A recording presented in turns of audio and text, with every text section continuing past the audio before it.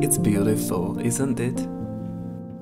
Meteorologically speaking, this should be soft rime ice that is created by freezing fog when the wind is quite calm. There are other types, more dense or more crystallic, like hoarfrost that appears when the sky is clear. Not that it matters.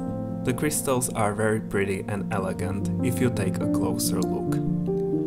We got a few really wintry days, which was great. We always say this is how it should be in winter, but in our area it's usually not. So we are always happy when this happens and want to enjoy it. 1, 2, 3. Oh my god! Oh my god! So of course, sledding it is. You get healthy movement by running up the hill and you are surrounded by the winter kingdom. Yay! I'm tired. God.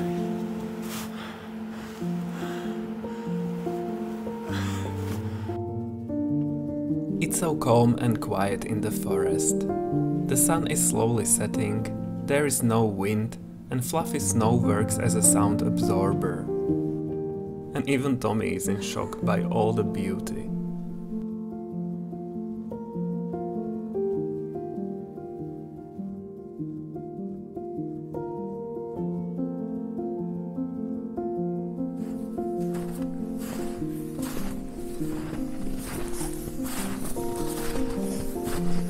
Since we have a lot of snow, the birds need our help because they don't have anything to eat in this weather.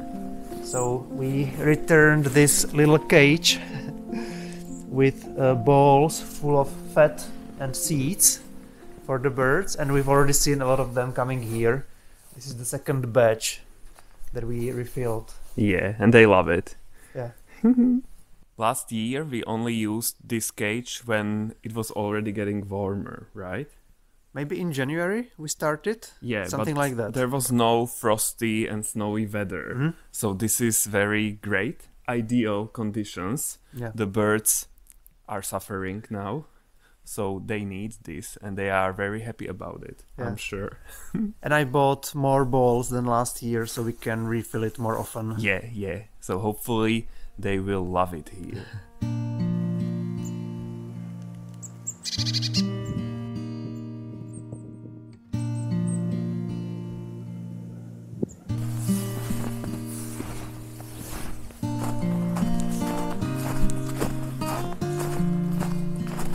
And this season we debuted this new bird feeder as an addition.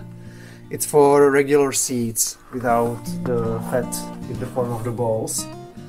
And we put it on our tree I think 1 week ago, and we came back now and it's completely empty. Yeah. I was afraid the birds wouldn't find it, but they are smarter than I give them credit for. They are. Fortunately we bought 10 kilograms of seeds.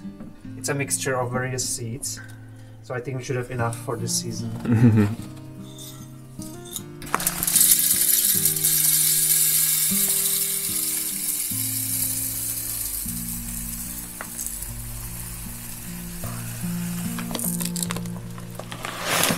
It looks delicious. And it has 4 entry points. So, 4 birds can eat from the thing at the same time. So that's effective. Yeah, it's a very nice restaurant. Or a buffet. All you can't eat buffet, I think.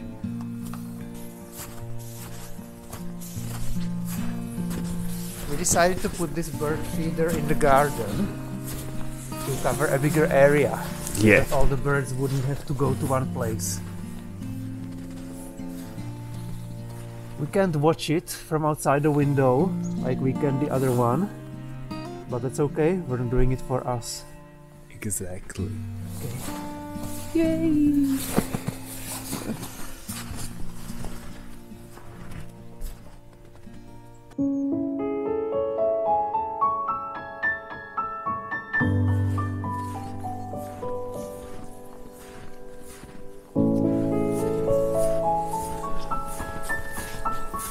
We also installed a couple more bird houses here in the garden, which is close to the bird feeder, just like 2 trees away.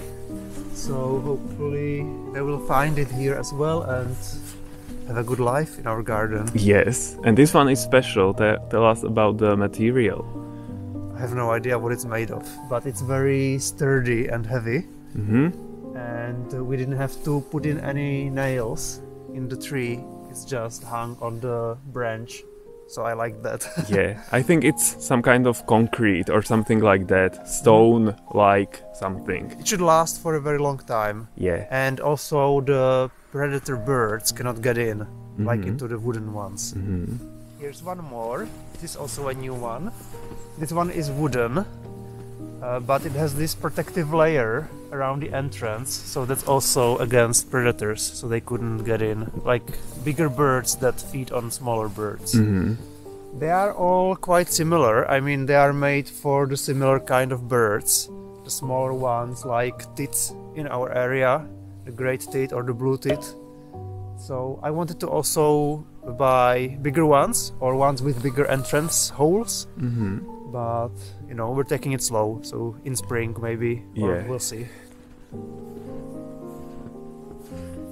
We have one more birdhouse here. This one we already installed 1 year ago, but it was at a different location, but we moved it because this is more suitable. Yeah, definitely. Yeah. It actually fell off in the old location. Yeah, so that was not good. But nobody was in, don't worry. Yeah. And the last one is here. So we have 4 birdhouses for now. And in this one, last spring, we noticed that there was some hay in the entrance, right? Yeah, something was like, it was there in the entrance. So the birds were probably getting familiar with the birdhouse, checking it out, and this spring they will move in. I hope so. It looked like they were starting to make a nest, but nothing came out of it. So we'll see next season.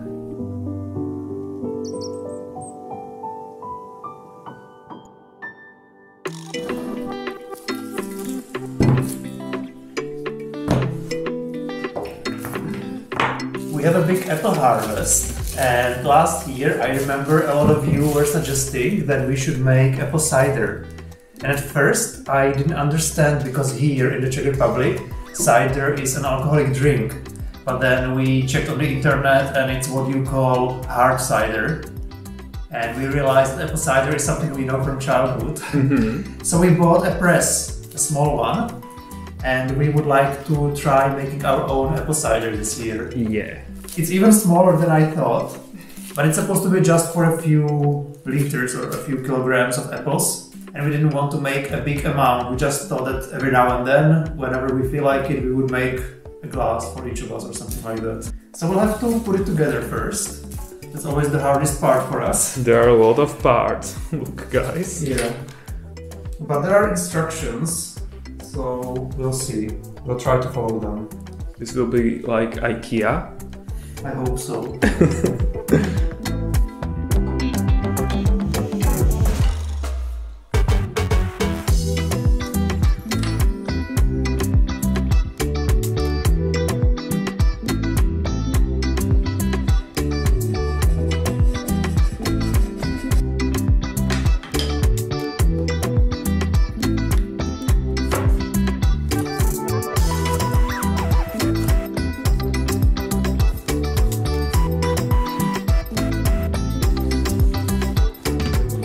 We thought that we could prepare just a couple of apples and have a glass, each of us, but we figured that you have to have it full so that it will work correctly. Yeah. So we had to use quite a lot of apples, which is nice because we have a lot of apples, so we can get rid of them quickly.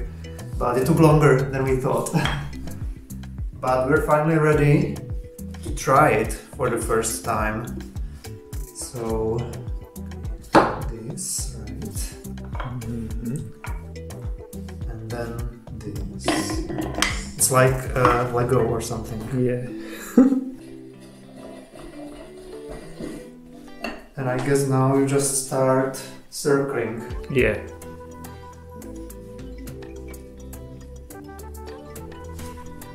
So it's going down.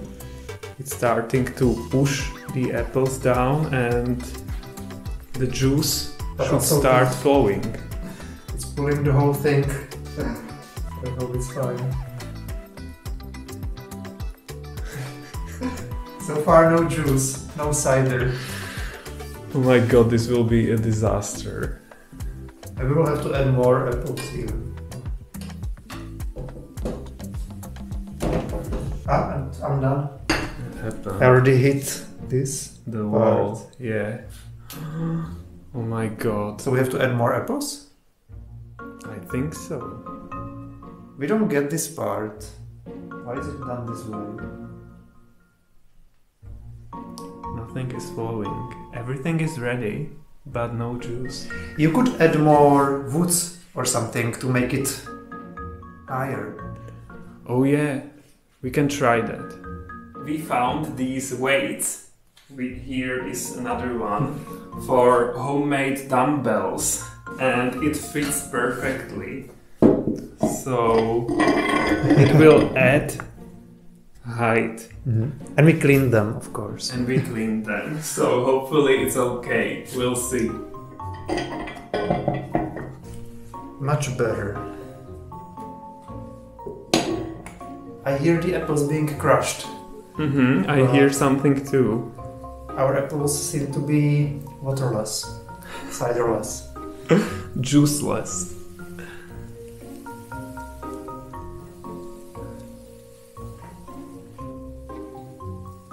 And you will hit the wall again soon. Oh my god. But it's starting, look. Oh my god! Wow!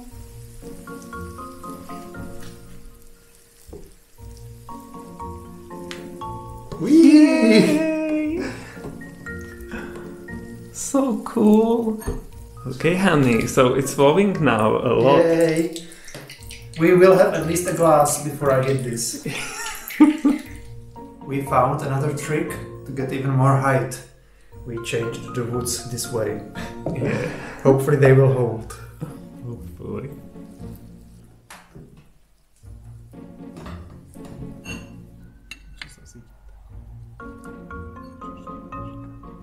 This was disappointing. We had to move outdoors because we were destroying our table. So we put it here on the concrete. And we used several kilograms of apples. And this is all we got. It's So- pathetic. I thought there would be much more. I thought so too. And based on the reviews on the internet, I thought that there would be more. Everyone was happy with the product. Yeah, and they said that they used 6 kilograms of apples and they had 2 liters of cider. And we used, I think, the same amount, and we have like, I don't know, 2 glasses, or not even that, 1 glass maybe. So I feel like it's a waste of apples. Yeah. Maybe if you have tons and tons of apples and you don't know what to do with them, then it's good for you. But we don't have that many, we know what to do with them, we can dehydrate them. Yeah, and that would be better because there is so much waste Yeah. here. I'm going to do something with this. Everything, I don't know, some cake or I don't know. But we still are going to drink this because we need to taste it. There is also pulp, We put it in there. but that's have more. healthy. Okay, so honey, Wow. everyone has one mug full of apple cider. That's amazing. You can do this 3 more times and we'll be out of apples. It's delicious. Yeah, Okay. it is. It's sweet and very apple-y. I like it, but I would like to have more from so many apples. Yeah, it's not worth it for us. Yeah. I have to chew it. You do chew cider, right? You put all the pulp in mine, right? Yeah, the pulp was escaping, so I put it there, and it's in your mug now. It's like grated apples in there. But it's delicious, yeah?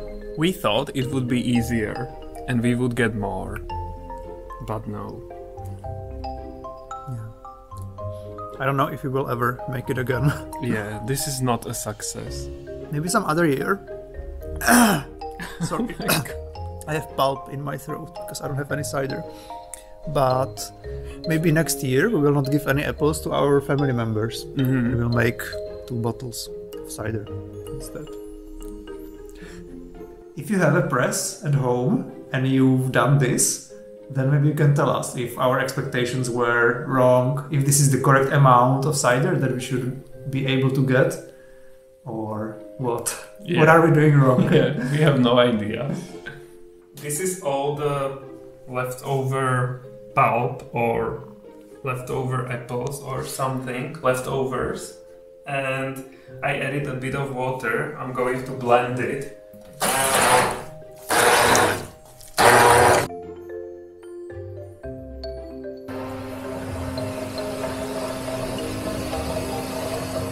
In the end, I made applesauce and I canned it. I learned how to can this year, so that's exciting. You've canned so many things already. Yeah, various pepper sauces or I don't know, everything. Everything. Yeah, so these are the leftovers. That's great. We used everything in the end of the apples. So the cider was an interesting experiment, quite a disappointment, but in the end we used everything, so it's okay. Yeah, 20% was cider and 80% went into applesauce. Yes. So this happened at the end of autumn. We were then asking Tommy's dad, and he said that the apples should be crushed using apple grinder or crusher, not just cut into pieces. But that's not what the internet said, so who knows? After 3 years, we still don't have any beds, but we have our mattresses on the ground. But for Christmas, we bought these cool bed linens and sheets, which are made of microplush. And it's so soft and so nice to touch. I love it. Yeah, it's very cuddly. It's like plush toys, you know, plushies or stuffies. We found these terms on the internet. And I just want to be surrounded by this all the time. Yeah, it's amazing to be in bed with this. Yeah, it's even better than being in bed with Peter. So also an advantage is that when it's cold in bedroom, and here it's very cold because we don't use the radiator, so it's like 7 degrees here. It's not cold to touch. So when you go to bed, you know, it's not a nightmare to lie in, but you just immediately hop in and you immediately start to get warm. Yeah. And I absolutely love the color. Look, violet is my favorite color. And it's great. Do you like my this? Robe? Robe.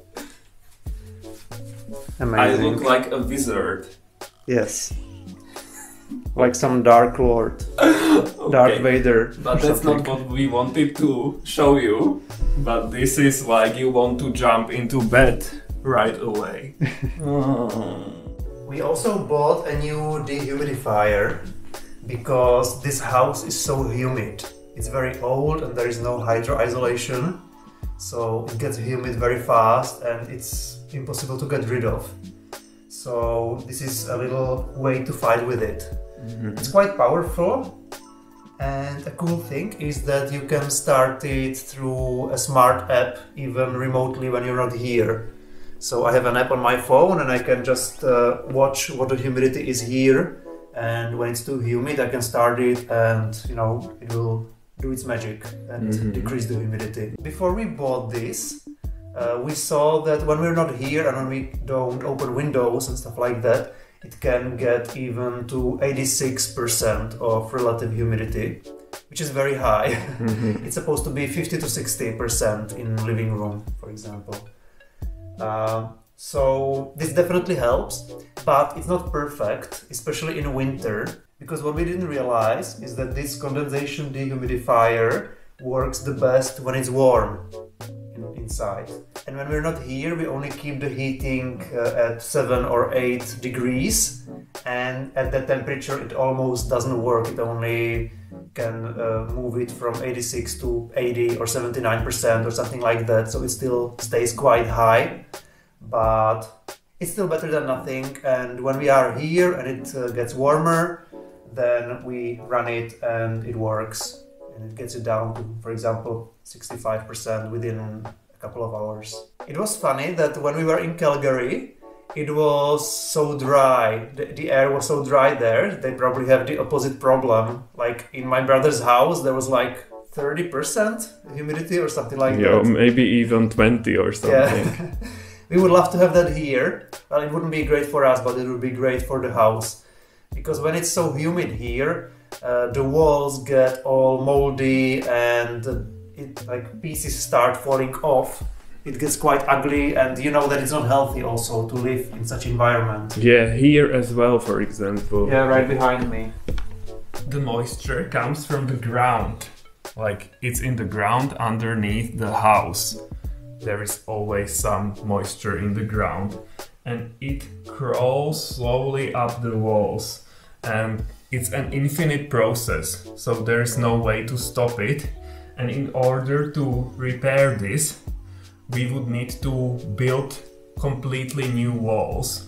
Or there is a method when they put some metal sheets, like very forcefully, in the walls, but that can worsen the stability of the entire house. So it's a bit risky, and it's also very expensive. So these old houses, it's better to tear them down. The hydro isolation is missing, and that's the problem. So this is a nice way to fight with it, at least partially. It doesn't obviously fix the cause, but that would be very expensive. We would have to basically renovate the construction of this house and create new hydro isolation, which is not here. So the way it works is you set the humidity you want, and it starts like sucking in the air, and the air somehow condensates inside and it blows out dry air again. And you can set the humidity you want and it turns itself off when it reaches that value. Plus you can control it remotely, as I said, so you can turn it on and turn it off whenever you want. And this device, we bought a powerful, bigger one. It has 6-liter capacity here in the back. So here you can see we have water level somewhere here in the middle. So this is the 6-liter water container where the water from the air is stored. And we've been here for 2 days. And this is how much water we got from the air.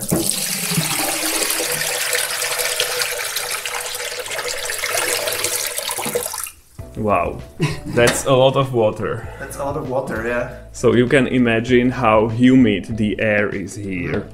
Plus we add more humidity by cooking, baking, washing clothes and stuff like that.